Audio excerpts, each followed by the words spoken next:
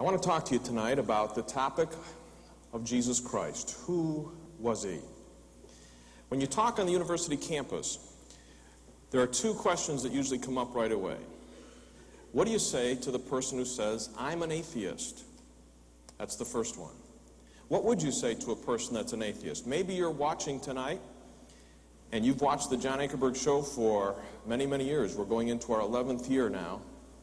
And I'm glad that you've been watching. But what I'm interested in is you coming to know Jesus Christ personally. And maybe you've thrown this as an excuse. I'm an atheist.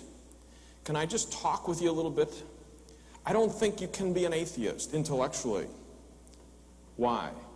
Number one, if I was to say, prove it, what would you have to do? You would have to have all knowledge. Let me give you an example. You folks that are right here in the audience, if I was to say to you, what's going on behind you? You don't really know. You don't know if the person's just sitting there looking at the back of your head right now and wondering why you got that kind of a hairdo. You don't know what they're thinking about. You don't know what's going on in the room across the hall, or in Chicago, or in London, or in Tokyo. Or how about out in our galaxy? What about behind one of the planets? See, we don't have enough information to say, I've been every place and I know that God is not there. Because maybe God is behind you, or in the next room, or in Chicago, Tokyo, behind a planet, or maybe he's a spirit. And you haven't got a spirit Geiger counter to search him out. He might be right here. In fact, the Bible says he is right here and in all of those other places at the same moment. But the fact is, we would have to be part of the entire universe. We would have to be able to see the entire universe to say God's not there, and nobody has that kind of knowledge.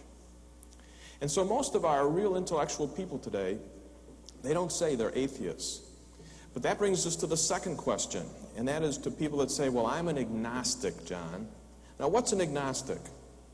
An agnostic is a fellow that's brilliant in the area of not knowing anything. Thomas Huxley coined the term. Now, there's two kinds of agnostics. First of all, there's the ordinary agnostic. What's the ordinary agnostic? The ordinary agnostic says, look, I don't know if there is a God, but if you've got some evidence, show me, I'm open to it. And if you're an agnostic tonight, if you're watching tonight, I hope that's the kind of agnostic that you are. You're at least open to the evidence. But then there's the second kind of agnostic, and that kind of person is the ornery agnostic. He says, I don't know if there is a God, but I know that you don't know. And I say, how do you know? I know. That's the ornery agnostic. If you're the ornery agnostic, you're like this man. Did you hear about the man who thought he was dead? Did you hear about this? There was a man who went around saying that he was dead. His family would introduce him and say, here's our son. They give his name, and the guy would say, oh, by the way, friends, I'm dead. And that bothered the immediate family a little bit. So they thought, well, let's take him to a psychiatrist. They took him to a psychiatrist. They said, Doc, our boy's got a problem. He thinks he's dead. Doctor says, bring him in. So the guy came in. He says, hi, Doc, my name is. And he says, by the way, I'm dead. Doctor says, I see what the problem is. And so the doctor thought, well, if I can take one fact from the real world and persuade this young man of that fact that'll break his worldview that he's dead, I've got him.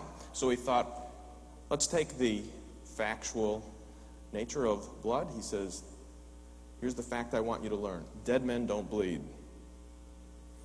The guy says, okay, and he took him down to the morgue and cut dead bodies, showed him they didn't bleed, showed him pathological textbooks and so on, and after months and months of study, the guy says, okay, doctor, you have persuaded me. Dead men don't bleed. The doctor thought, I got him. He says, stick out your finger. The guy stuck out his finger. The doctor took the little pocket knife and he jabbed it right into the finger, and out spurted the blood of this kid. And the guy looked at that and he says, well, doctor, look at that. Dead men bleed after all. Now that just shows you that if you hold on to a view strong enough, no facts in the real world are going to bother you. And some ornery agnostics are like that. See, and I don't want you to be. I want you to be open to the evidence. So you say, what's the evidence, Ankerberg? Get to it. Christianity is not a philosophy.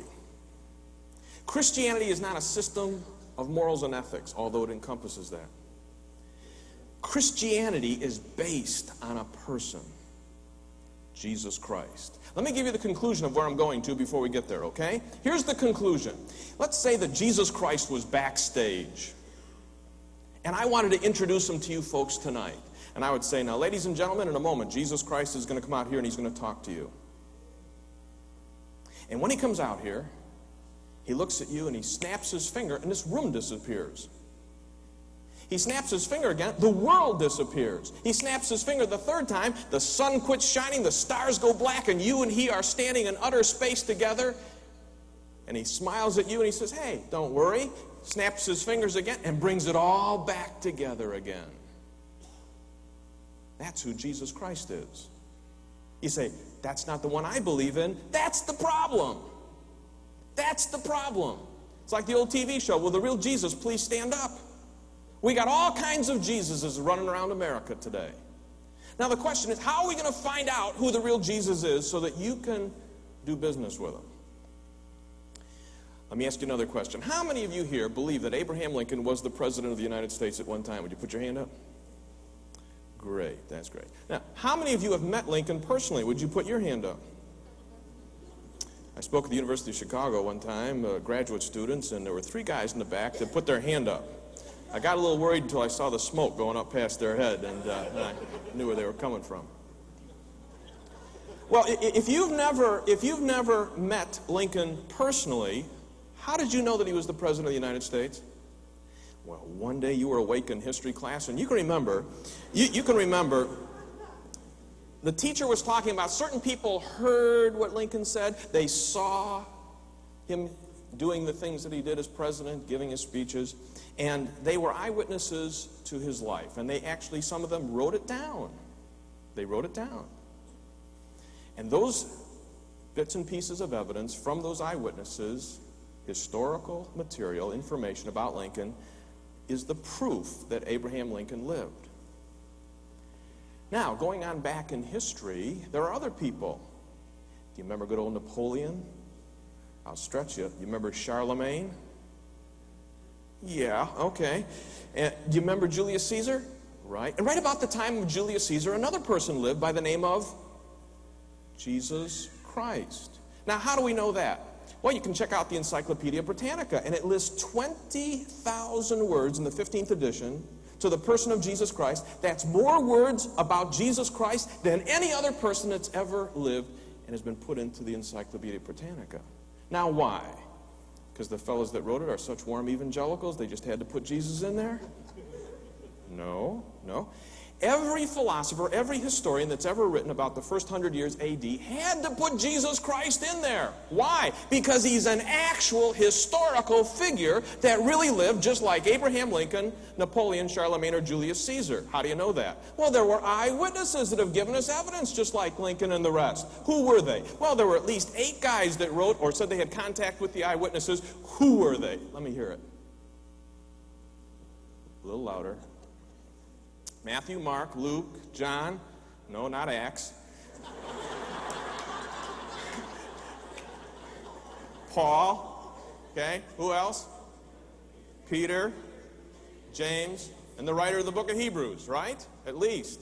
Now, immediately when you do that on campus, some folks will say, and maybe you're at home sitting there saying, listen, but those were the disciples. How do we know that we can trust those guys? I mean, didn't they just kind of pad the case? In fact, here's what most of our students across the country, this is what they hear. Professor Avram Stroll, University of British Columbia, said this in one of his lectures. It was picked up in the newspapers and it was touted across Canada quite a bit. He made this statement, and our kids hear it in the university all the time. Jesus probably did exist, but so many legends have grown up about him that it's impossible for scholars to find out anything about the real man. The Gospels of St. Matthew, St. Mark, St. Luke, and St. John were written long after Jesus was crucified.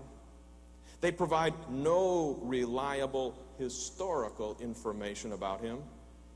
It's almost impossible to derive historical facts from the legends and descriptions of the miracles performed by Jesus. People such as Avram Stroll, F.C. Bauer, Rudolf Bultmann, all claim the same thing. And now what they're really saying is, here's the deal.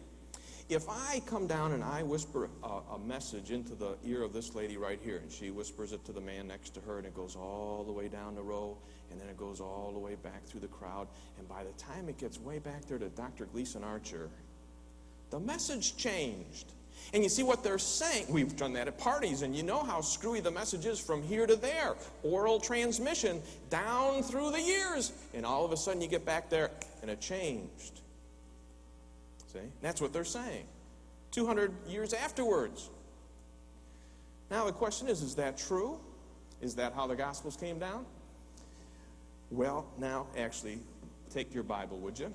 If you've got a Bible, and let's see what the documents said. What we want to find out is how and when the documents were written. How did they actually come down? What did the writers claim? Turn to Luke chapter 1 and take a look at it. Luke chapter 1,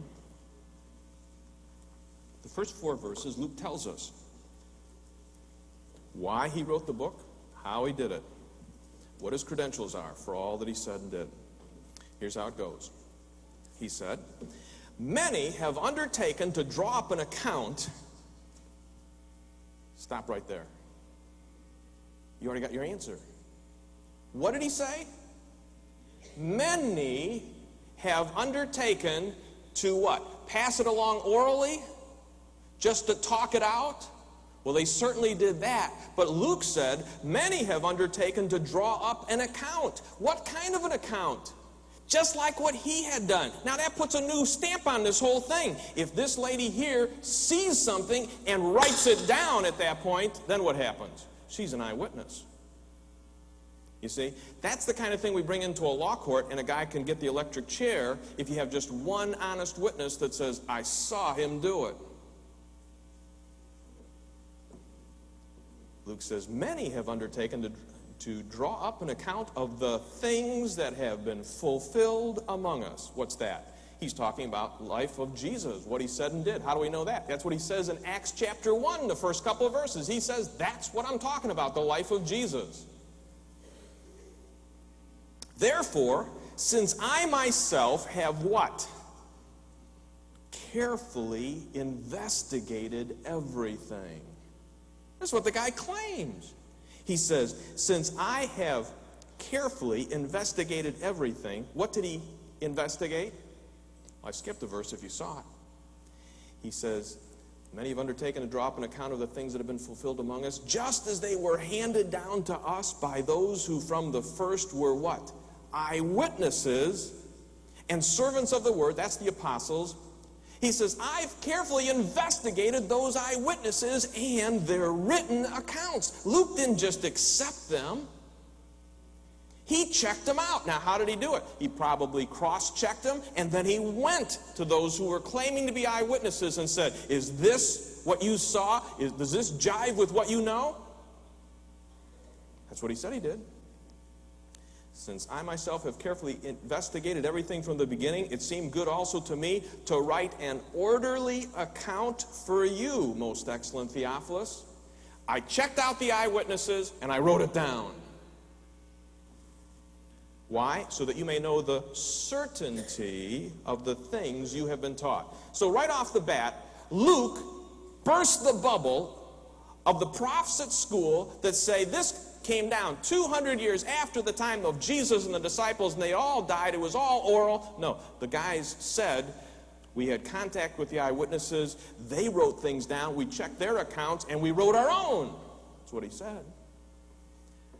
Now go over to the book of 1 John. 1 John chapter 1. Let's see what he said. Why did he write his book? Now you're going to find he's got 6 we have either heard or we have seen statements in here. 6 of them. You can mark them. What we have heard, what we have seen with our eyes, what we beheld, that's the Greek word scrutinized, carefully investigated again, and our hands handled concerning the word of life. The word was with God and the word dwelt among us. The life was manifested and we have seen and bear witness and proclaim to you the eternal life which was with the Father and was manifested to us. What we have seen and heard, we proclaim to you, so that you may have fellowship with us. And indeed, our fellowship is with the Father and with his Son, Jesus Christ. Do you get the idea that he saw something? And that's what he's telling you about? That's what I get. Peter talks to the critics today and says, guys, point blank, 2 Peter 1:16, we did not follow cleverly devised tales when we made known to you the power and coming of our Lord Jesus Christ, but we were what? We were eyewitnesses of his majesty. Now, if you don't think that that's just taking a few things out of the text here, and you'll never find it again, turn over to Acts chapter 1 and take a look at this. Acts chapter 1, verse 2. Let's start with 1 since we're close. The first account I composed, Theophilus, about all that Jesus began to do and teach. Told you he said that. Until the day when he was taken up, after he had by the Holy Spirit given orders to the, which people? To the apostles whom he had chosen. To these he also presented himself alive after his suffering by many convincing proofs, appearing to them, that's the apostles, over a period of 40 days, and speaking of the things concerning the kingdom of God. What a teaching class by the Lord himself. Now, did they get the point? Were they good pupils in the class? Look at verse 8. Jesus says, you shall receive power when the Holy Spirit is come upon you, and you shall be my witnesses. So that's his instruction. I've chosen you guys. That's what Peter said. He chose us. Now, go out and be a witness. Now turn over to chapter 2. At Pentecost, verse 22. Peter's preaching, men of Israel, listen to these words. Jesus the Nazarene, a man attested to you by God with miracles and wonders and signs which God performed through him in your midst. Now, Peter is preaching to other eyewitnesses. He says, listen guys, you remember what we all saw?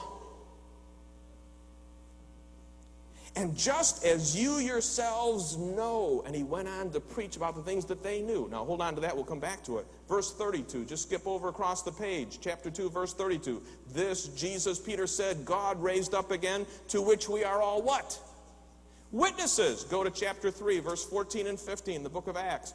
Peter says, you disowned the holy and righteous one and asked for a murderer to be granted to you, and put to death the Prince of Life, the one whom God raised from the dead, a fact to which we are what?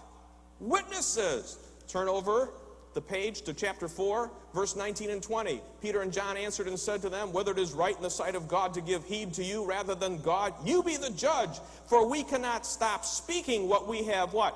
Seen and heard. Verse 33, the same chapter, and with great power the apostles were giving what? Witness to the resurrection of the Lord Jesus. You could go on and on and on. I just wanted you to get the flavor. What did the guys claim? They were there. They're the witnesses. No big deal, right? Well, the question is, how accurate were they? Right? How accurate were they? When you look at some of them, Sir William Ramsay was a professor at the German school at Tübingen who believed a lot of the things that the scholars were saying in knocking the Old Testament and the New Testament. And he actually went into the Holy Land and started to do digs on the book of Luke. And he found out that what Luke was saying was absolutely true. And he could hardly believe it. In fact, he wrote the book, St. Paul the Traveler. And in that book, he said that Luke was not only a good historian, but he was probably the best historian of that day. We have found out through archaeology that Luke cited facts about 32 countries, 54 cities, 9 islands, and several rulers, and he never made one mistake. Now, if you can check out a guy in that many facts and he never makes one mistake, then you can count on him for the stuff you can't check. Let's talk, though, for a moment about the time they were written, okay? Because this has a little bearing on it. When were the books written? When did they come out? If they didn't come out 200 years after the time of Jesus, when did they come out? William F. Albright at Johns Hopkins University was considered the foremost biblical archaeologist in the world before he died. And after studying the documents and looking at these texts for all of his life, at the end of his life, he came to this conclusion. He said, every one of the books that we've got in our New Testament, including Matthew all the way to Revelation, every one of the books was written by a baptized Jew sometime between the time of 45 to 75 A.D. Probably, he says, 50 to 80, most probably. Now, what does that do for you right off the bat? Well, before I tell you what it does for you, let me give you another guy. Dr. John A.T. Robinson was the lecturer at Trinity College, Cambridge, and one of England's most distinguished critics. He was a liberal. And almost as a theological joke, he was challenged to look at the documents and reevaluate them again. And so he did it. And he was shocked at what he found out.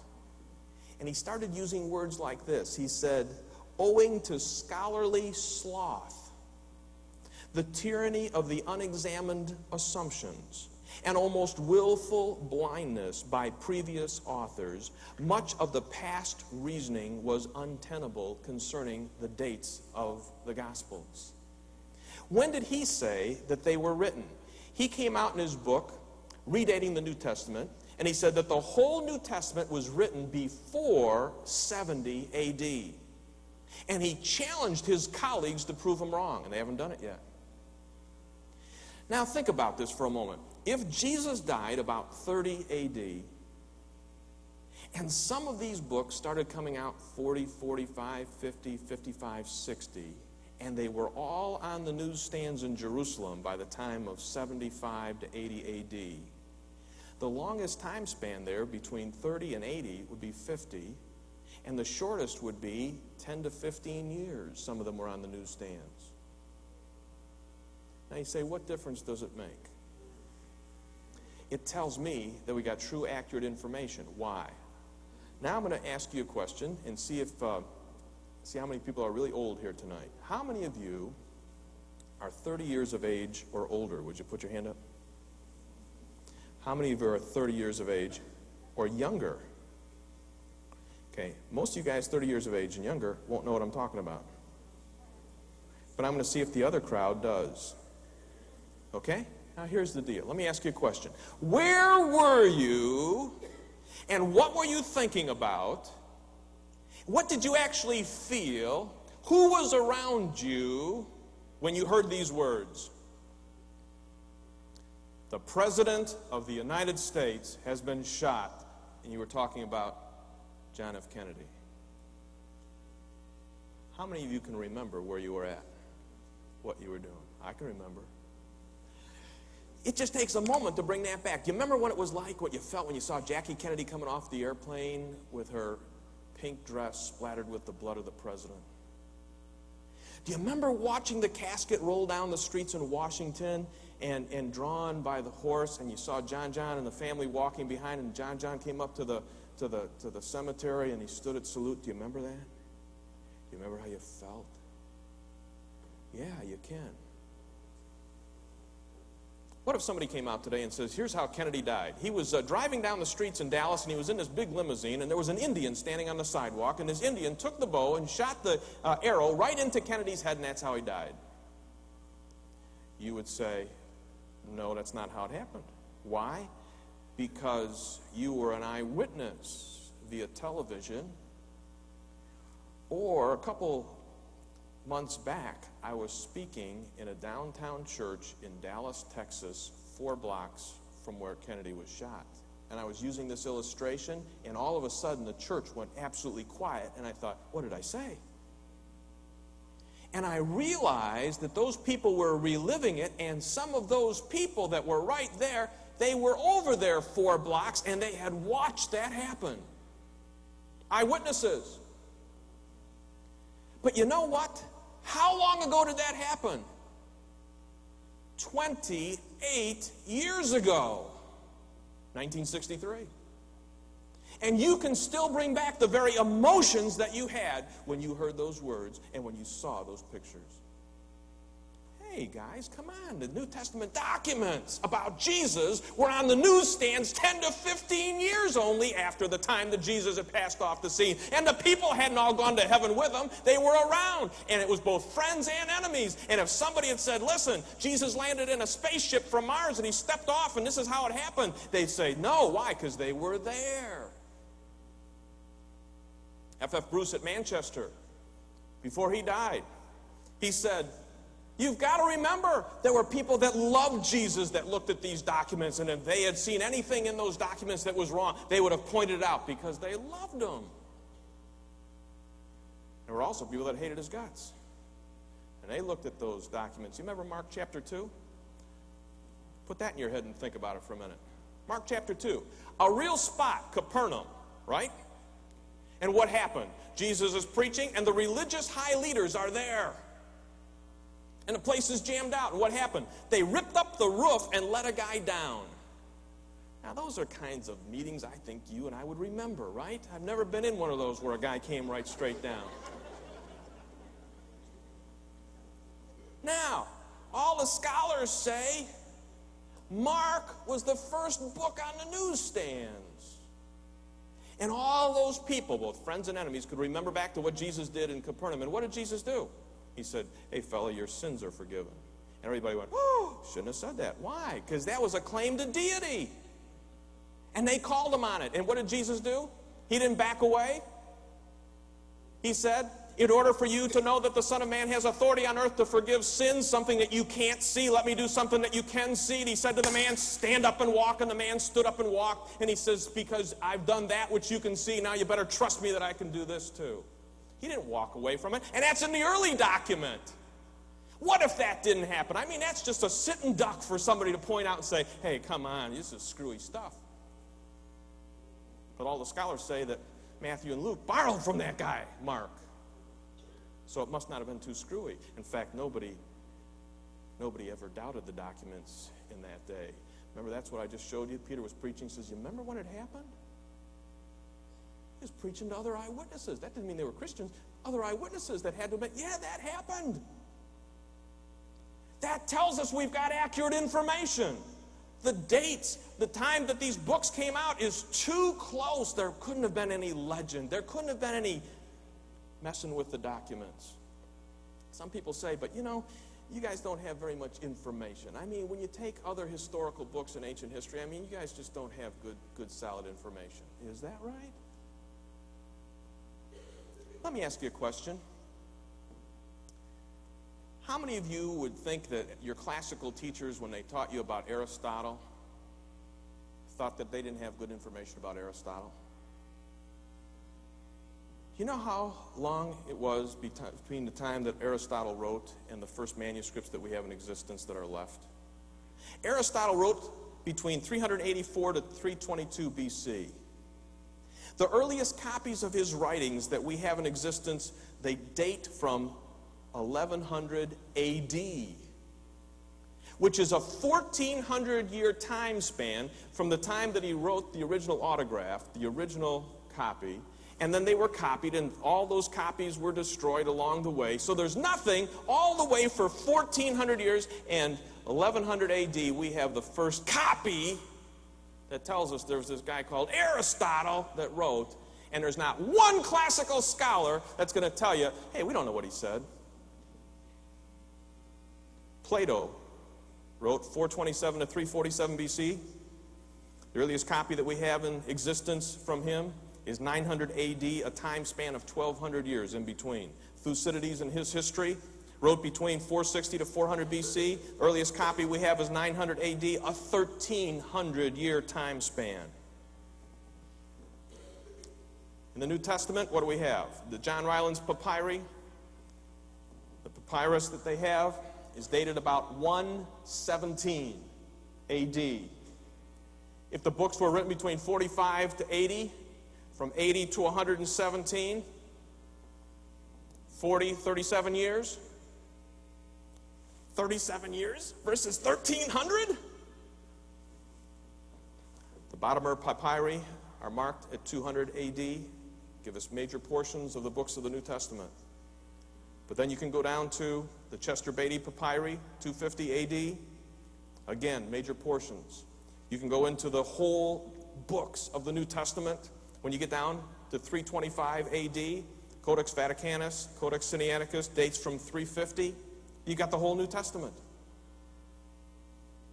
Within 250 years, 300 years of the time that Jesus and the apostles lived, the fact is you have the whole manuscripts. 200 to 300 years versus some of the greatest works in classical ancient history, 1,300, 1,200 years. By the way, how many documents do we have of Plato, Aristotle? The works that we have in existence that we can check out what he said. Before we get to how many he's got, let's find out why it's important. If you have ever had an exercise in your classroom where the teacher says, here's a chapter of a book, I want all 100 of you to write it. Just write the whole chapter. So you all write it, and then you collect the papers, and you find out some guys made mistakes on certain words or punctuation, certain guys spelled wrong, some people, they skipped a line.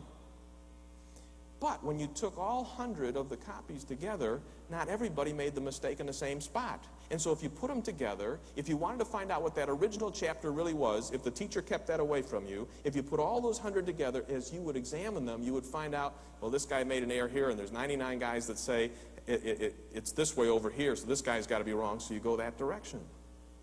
And the more manuscripts you have, the better chance you have of finding out what the original chapter was. Now, if you only have two guys and they both make errors, and it's especially in the same spot, you got a pretty tough time. So the more manuscripts you have to check out, the better chance you have of reconstructing what it is that was the original. Now, how many do we have when you get down to a manuscript such as Aristotle? We have thousands of manuscripts. In existence, we have exactly 49 manuscripts. 49. For Plato, we have 7. 7 copies. Sophocles, 193 copies. Thucydides, 8 copies. If you ever go into the classics, you'll find when you study Catullus, 3 copies. 3 copies. That's it. Lucretius, 2 copies. I haven't heard one classical scholar say, from those 2 copies, we don't know what the guy said. What's the second best attested book in ancient history in terms of manuscripts? It's Homer's Iliad. You know how many copies we have for the Iliad? 643 copies that have come down to us. Now, for this bad old New Testament that we have, how many copies do we have over there? We have 24,633 at the last count. Do you get the idea that somebody is biased here? That's why the principal librarian of the British Archives, Frederick G. Kenyon, said this: the interval between the dates of the original composition of the New Testament and the earliest extant evidence, the documents that we have in our existence now, becomes so small as to become, in fact, negligible. And the last foundation for any doubt that the Scriptures have come down to us substantially as they were written, has now been removed. Both the authenticity, he said, and the general integrity of the books of the New Testament may be regarded as finally established. You've seen people in Time and Newsweek talking about these scholars such as Bultmann and Bauer and people like that we were reading to you, that's come down 200 years later. Those guys haven't caught up with the evidence. And I think they're ornery agnostics. They don't want to look at the evidence, but the evidence is there, is what I want you to know about. William F. Albright said about some of those critics, only modern scholars who lack both historical method and perspective can spin such a web of speculation. And it came down 200 years later, and it was legend. Bruce Metzger at Princeton said, the works of several ancient authors are preserved to us by the thinnest possible thread of transmission. I just gave you that thin thread. In contrast with these figures, the textual critic of the New Testament is embarrassed by the wealth of his material. F.F. Bruce said again, there's no body of ancient literature in the world which enjoys such a wealth of good textual attestation as the New Testament. Now, let me give you one other fact. Did you know you could burn all 24,000 of those documents And you could still reconstruct the entire New Testament. From what? The first 200 years after the time that Jesus lived, the Christians would take those New Testaments and those books, and they would quote them in their own writings and letters. The writings of the church fathers in the period of time, 200 years after Jesus lived. The British Museum went back and they found 89,000 quotations that puts together the entire New Testament except for 11 verses. All I want you to know is we've got accurate information about this guy, Jesus.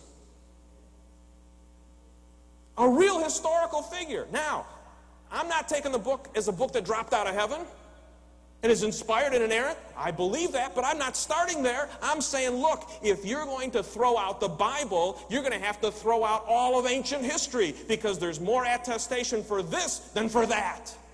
And I haven't heard anybody on the campus yet that wants to throw out Aristotle and Plato and Sophocles.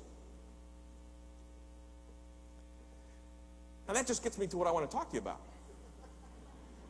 If we've got accurate information about Jesus, what do those documents say? 3 areas I want to look at with you. Number 1, his claims. Number 2, I want to look at his character. Number 3, I want to look at his miracles. Okay? See, I don't think you need to know Greek and Hebrew to be able to find out that Jesus claimed that he was God. Do you know that? Now, it's come up in every debate. But let me give you a little more information. What if your kid, Mom and Dad, came down to breakfast one morning and he said, now, gang, gather around here. I want to tell you some news. And then he said, are you listening? I am the light of the world. He that follows me, you'll never walk in darkness again. Dad would say, sit down, Junior, eat your breakfast. See, that's an egotistical claim. We all realize people don't go around saying that kind of stuff about themselves. Who's the light of the world? Listen to what Jesus said. You tell me who you think he was claiming to be. I am the light of the world. He who follows me will not walk in darkness, but will have the light of life, in John 8:12. I am the resurrection and the life. He who believes in me, though he die, yet shall he live. And whoever lives and believes in me shall never die. Notice the emphasis on the personal pronoun that Jesus keeps referring people to himself. Muhammad, Buddha, Gandhi, other religious leaders all pointed people to somebody else. Jesus said, look at me. Who do you think that I am? He went around asking the disciples. And it wasn't because he didn't know.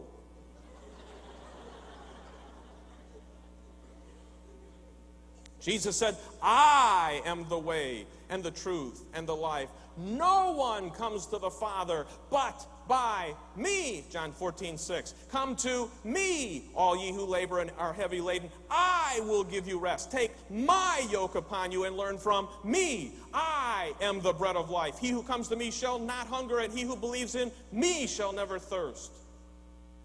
Jesus said Abraham had rejoiced to see his day.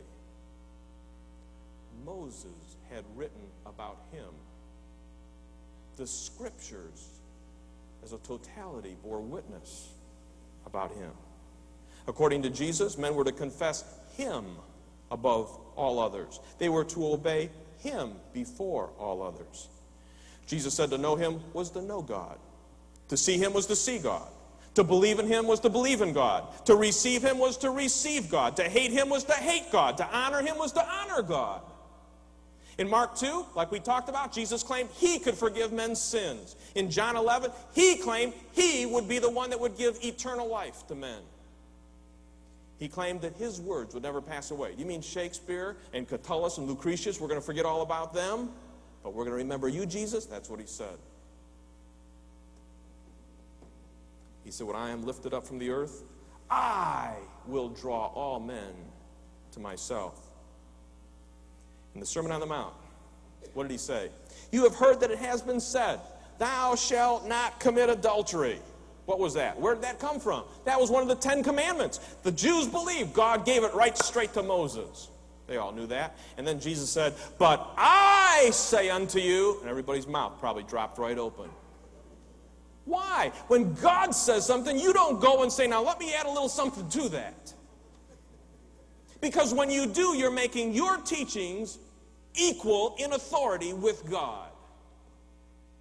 They all thought, well, he'll correct that in a minute. And then he said, you have heard that it has been said, thou shalt not murder. But I say unto you, if you just hate your brother in your heart, you've broken that law. That's why when you come to the end of the Sermon on the Mount, it records this. The people were amazed. Why? Because the man taught as one who had authority. You better bet your boots he did.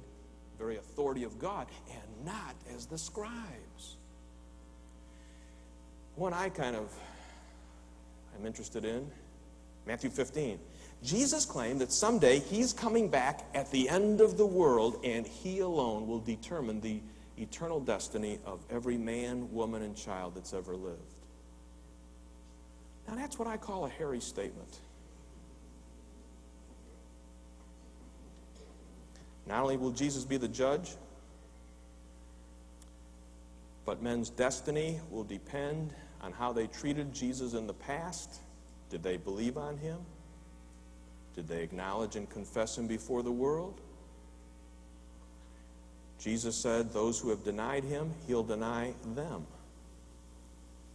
In fact, for a man to be excluded from heaven on the last day, all that needs to happen is for Jesus to say, I don't know you.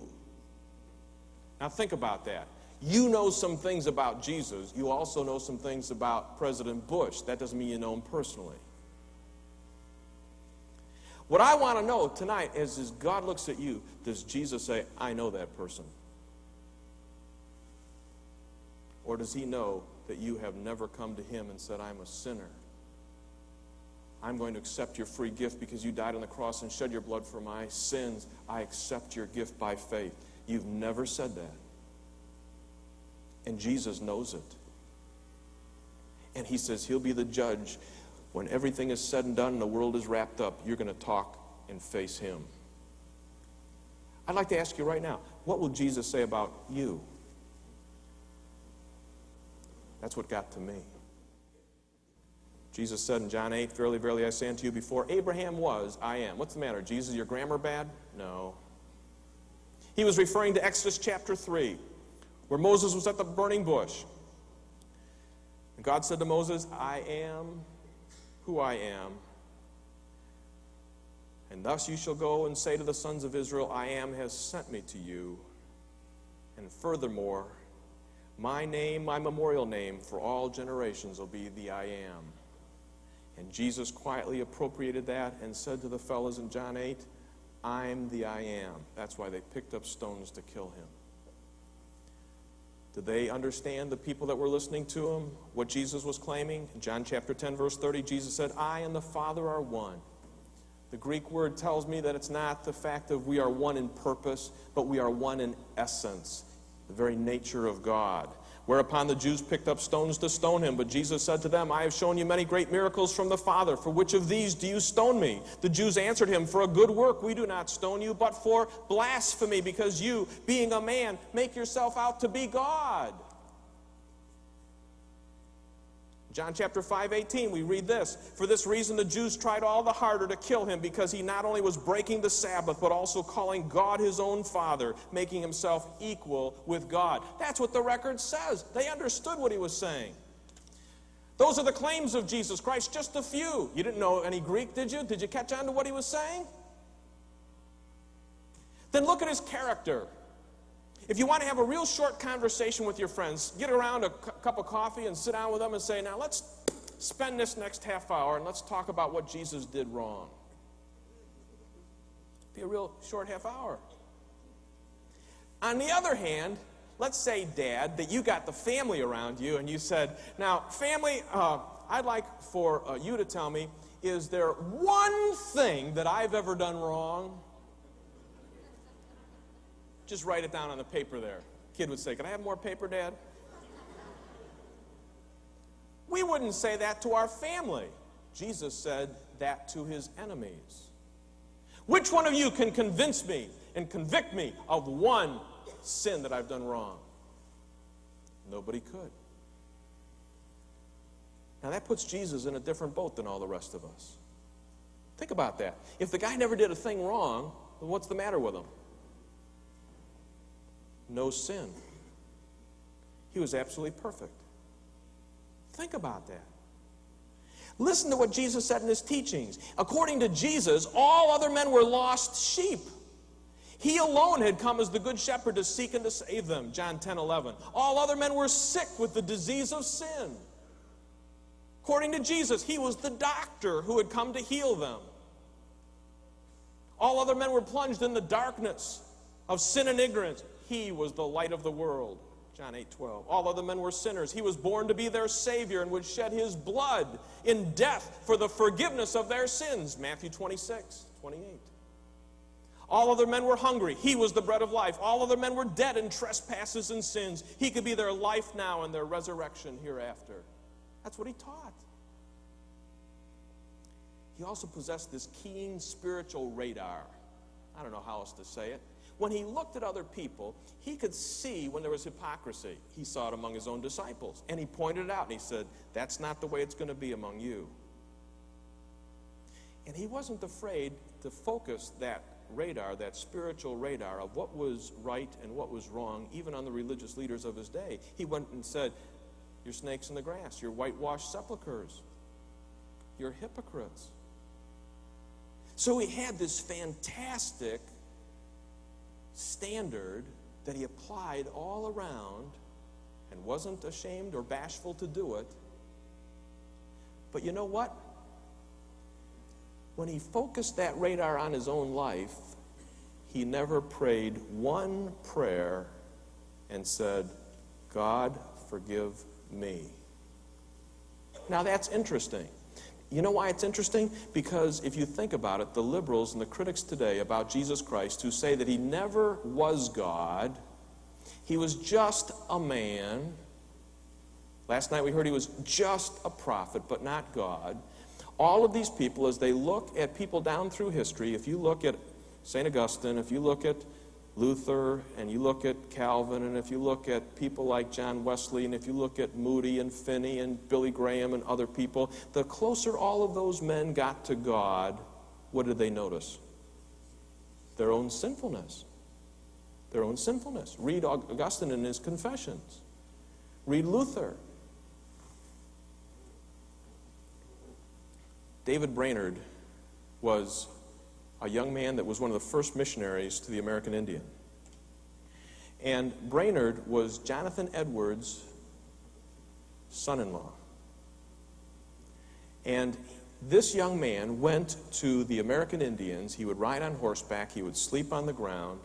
He was day after day witnessing and trying to win the Indians to the Lord Jesus. He died at 29 years of age because of such a rough life, laying on the wet ground, not having warmth, good food, spending his energy. This guy used to pray for 4 hours every morning. He kept his diary.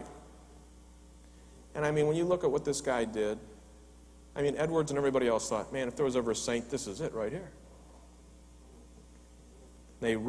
Edwards read in his diary where Brainerd said, after his prayer time, what a worm, what a wretch.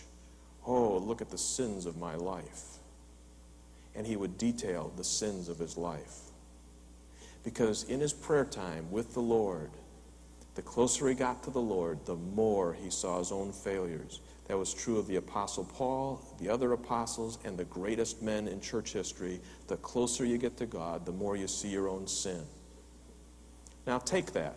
If Jesus was only a man, only a prophet,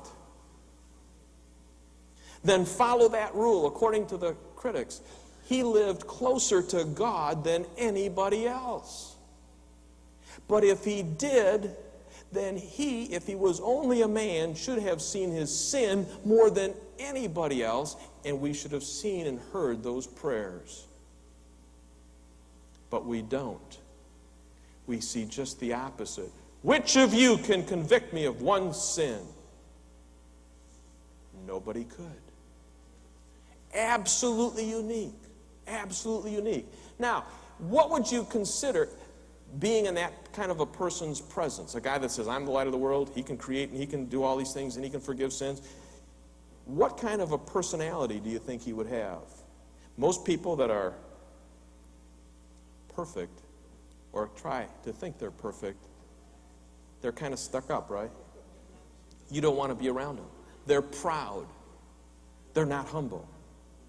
But isn't it interesting that this guy who claimed to live a perfect life, absolutely sinless, is also considered by the skeptics to be the greatest example of love and humility that's ever walked the earth? Now, how do you figure that out?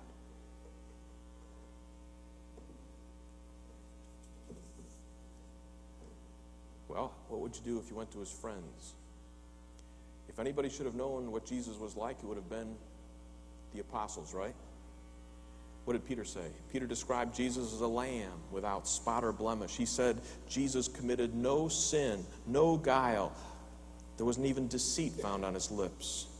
1 Peter 2:22. The apostle John said, in Christ there is no sin. And this was the apostle that said, all men are sinners. And if we say we have no sin, we are liars, and we make God to be a liar too, in 1 John.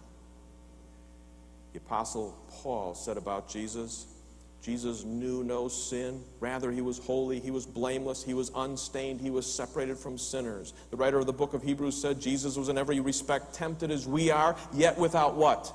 Sin.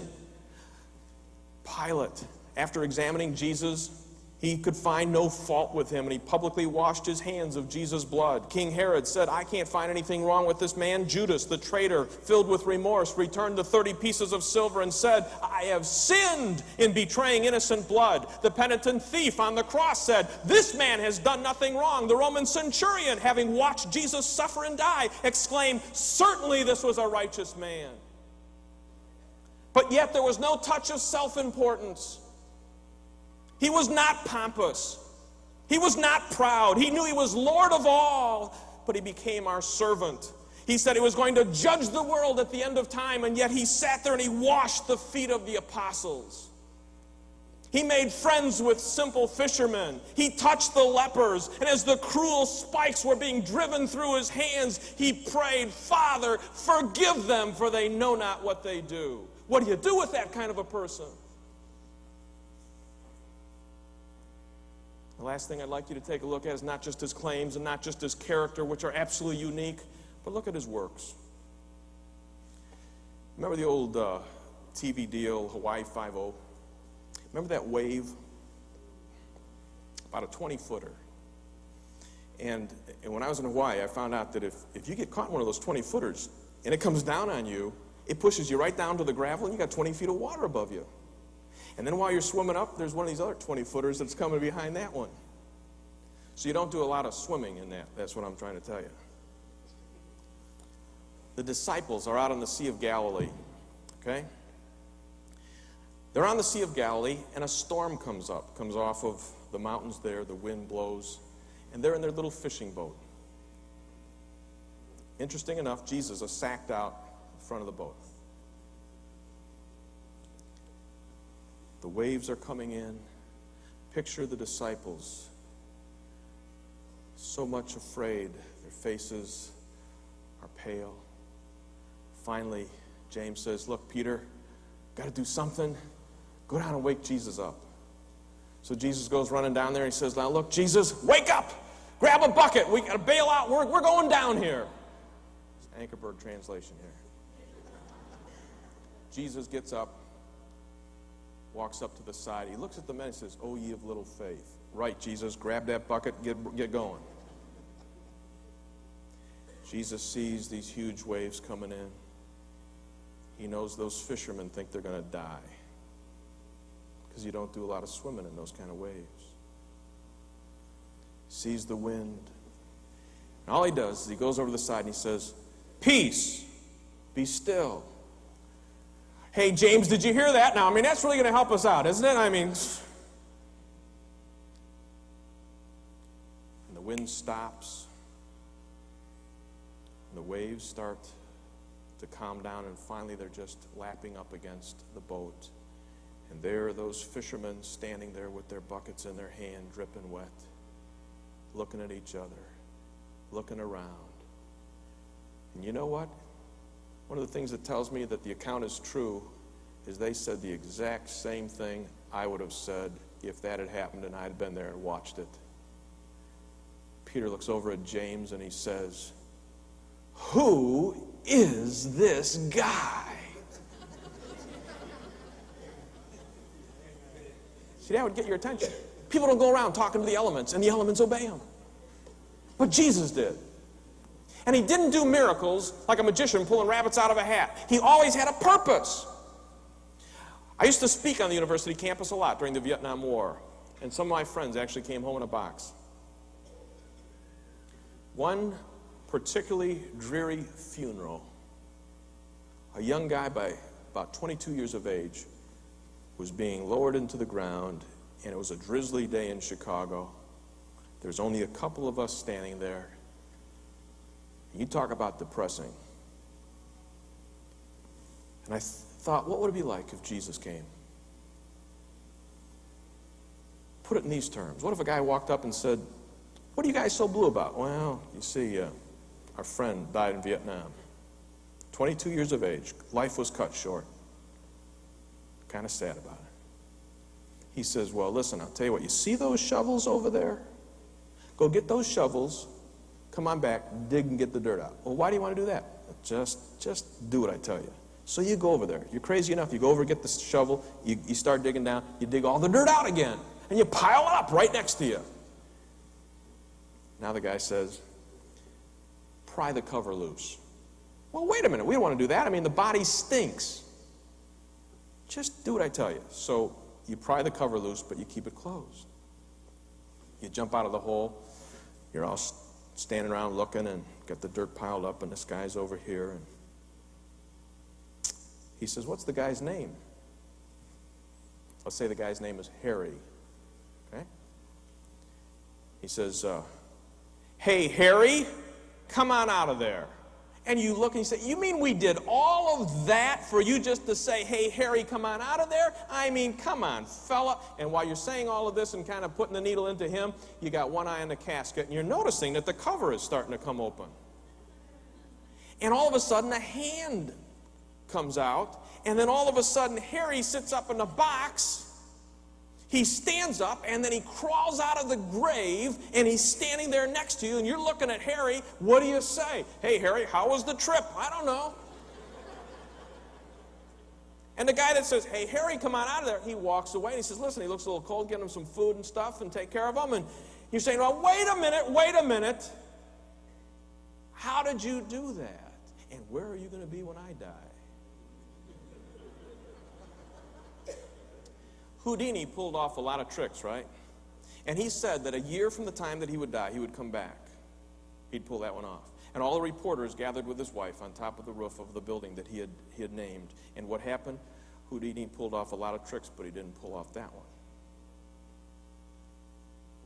And who's the guy that we were talking about kind of symbolically here? It's amazing. In all the Hollywood movies, they fudge on most of the miracles, and there's only one they always usually keep in there. What is it? Lazarus.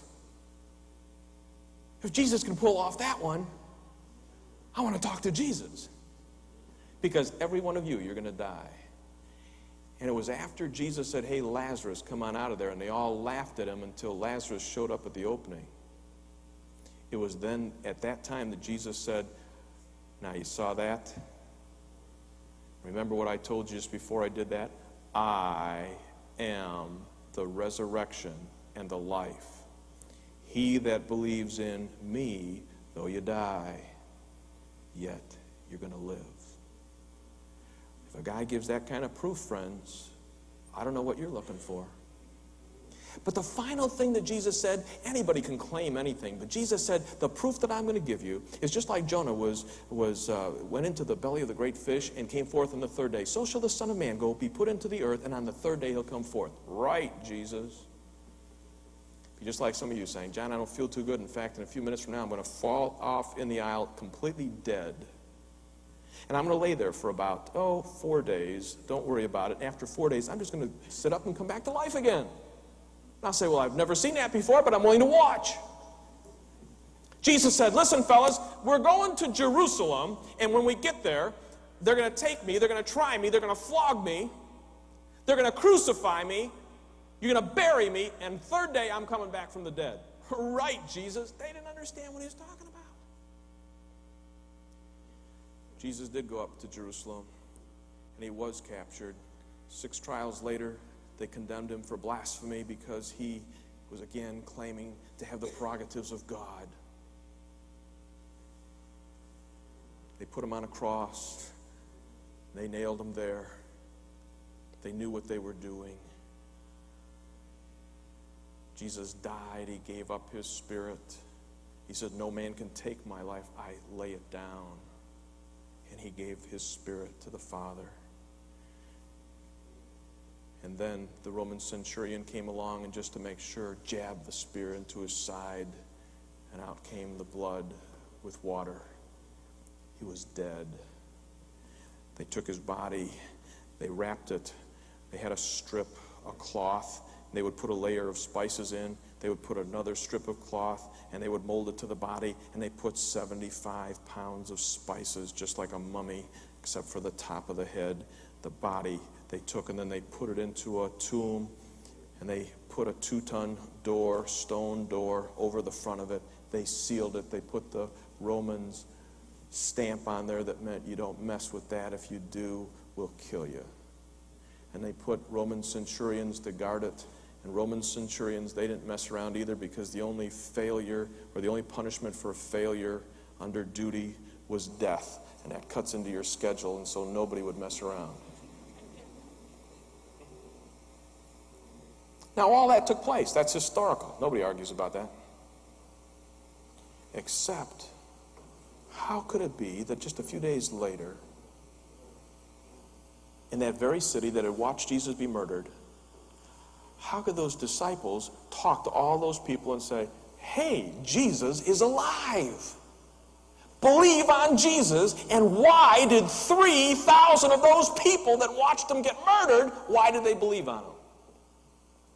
There's 2 facts you always got to take a look at. Number 1, the tomb was empty.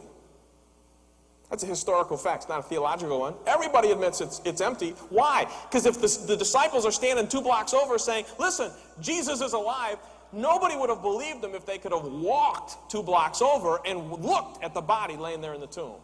Right? They had to be empty. But it wasn't the disciples that said it was empty first. Did you know that? Who said it was empty first? The religious leaders and the soldiers. The soldiers knew it was empty, went and knew they were in big trouble, and they went to the religious leaders and they told them. And I'm sure that they went and checked it out because they gave money to the soldiers to pay them off to come up with this story and to spread the story, namely that while we were sleeping, the disciples came and stole the body. And so they went out and told that. But they did it so fast, they concocted it so fast, they had a little error in their thinking. If you say to me, John, last night I was sacked out of my house, and while I was sleeping, my next door neighbor, Pete, came over and he took my TV set. And I would say, well, if you were sleeping, didn't you have your eyes closed? How'd you know it was Pete?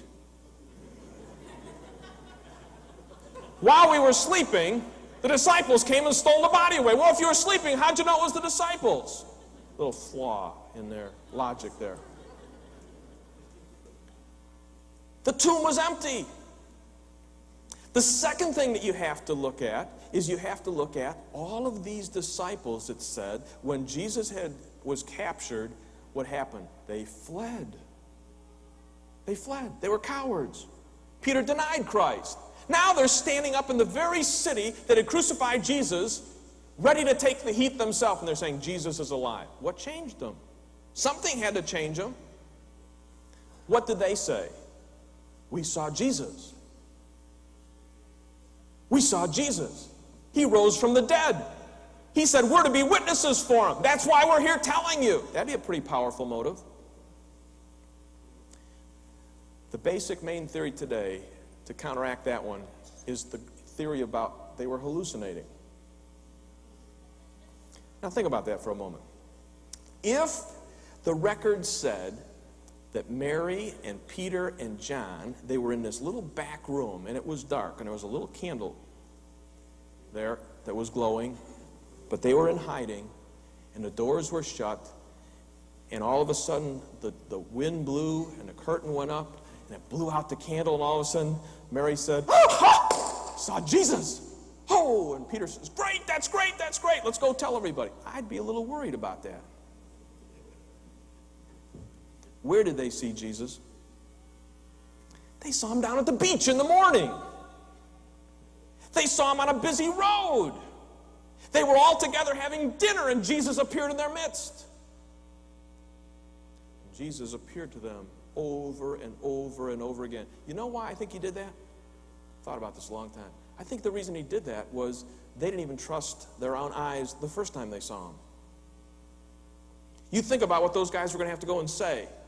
You wanted to be mighty sure that that wasn't just a bad lunch you had. And they touched him, and they ate, and they saw him, and he appeared to them in all kinds of different situations until they were fully persuaded, and that's what they said. We saw him, we looked at him, we heard him, we scrutinized him, we did everything, and we want you to know the same guy that was put on the cross is the one that was put into the ground, and he arose, and he's living now, and we've seen him. He also appeared to skeptics.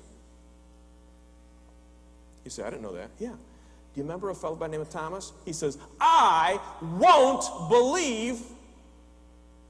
Peter says, "Listen, we've seen him, we've seen him." "I don't care what you've seen, Peter. I won't believe until I can see his body. I want to put my hands right into the place where the nails went into his hands, and I want to see where the spear went in. I want to put my hand there. I want to check it out, and until I do, I ain't going to believe."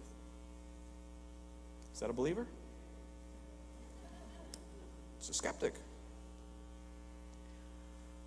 And the guys were together in the room, and Thomas was there, and Jesus appeared. Can you see that meeting? Thomas is trying to blend in with the woodwork and the wall here. Jesus says, "Hey, Thomas, over here. Check out my hands. Check out my side." And he did. And Thomas, the skeptic, said, "My Lord, my God." Now let me ask you. We've got accurate historical information about this person called Jesus that actually lived. Can't get away from it. You can't just close your eyes to it. He's there, just like Lincoln, Napoleon, Charlemagne, Julius Caesar.